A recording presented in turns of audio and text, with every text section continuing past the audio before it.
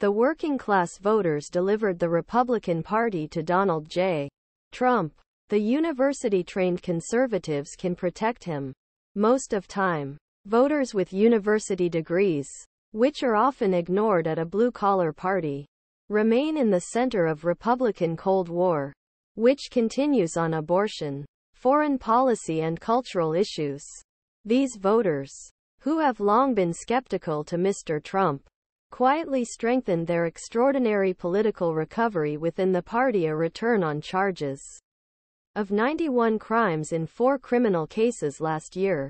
Even if Mr. Trump dominated Republican primary surveys in front of Iowa meetings on Monday, just a year ago, in some surveys, Gov.He watched Ron Desantis-to a large extent due to weakness of former president's university education. Voters